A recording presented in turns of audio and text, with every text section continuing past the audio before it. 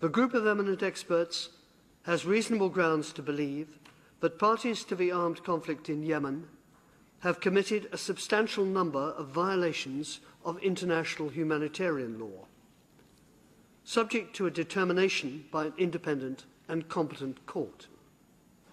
That is, individuals in the government of Yemen and the coalition, including Saudi Arabia and the United Arab Emirates, may have conducted attacks in violation of the principles of distinction, proportionality, and/or precautions, which may amount to war crimes, and also acts that may amount to war crimes, including cruel treatment and torture, outrages upon personal dignity, rape, and conscripting or enlisting children under the age of 15, sexual violence, documented in the course of our investigation, is appalling.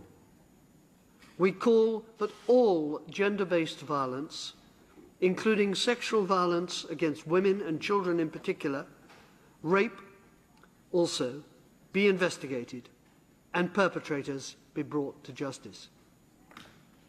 Children are the most vulnerable.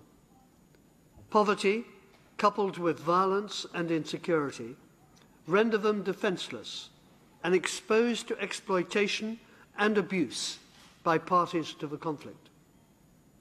Conscripting or enlisting children under the age of 15 or using them to participate actively in hostilities is a war crime. We support all efforts, including of the Special Envoy of the Secretary-General for Yemen, to cease hostilities, reach a sustainable and inclusive peace, and ensure accountability for serious violations and crimes. This conflict has to end. Civilians have suffered enough.